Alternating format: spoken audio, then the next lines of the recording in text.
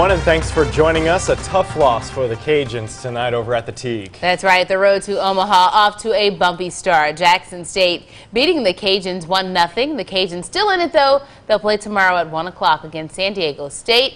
Win or stay home. And needless to say, the Cajuns are still hungry for a win. Yeah, and today our Alex Labat caught up with a select group of fans who've been firing up the Raging Cajuns and their fans for almost 20 years.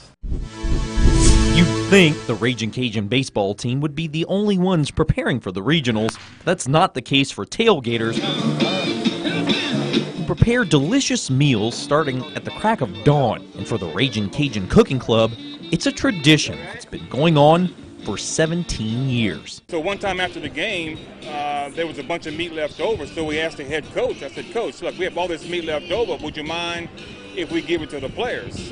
He said, "Absolutely not." And it's taken off from there. With close to 400 members, the club has their own section at the Teague to whip up meals for some hungry players. It's very easy to sign up, and it kind of gives our players a good incentive to like the host a regional, super regional, because they know after their games are done, they're going to get an amazing meal for free.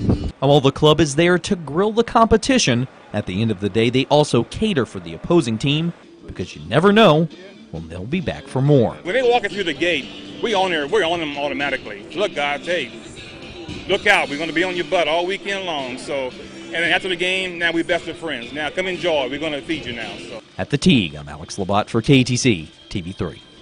Well, Cajuns fans say revenge is a dish best served cold, and as we mentioned earlier, the team takes on San Diego State tomorrow at 1 o'clock over at the Teague. Now, if they lose, their road to Omaha ends here at home. And later in sports, a recap of the matchup as well as earlier action from the Teague. That coming up in sports. Here's Rob.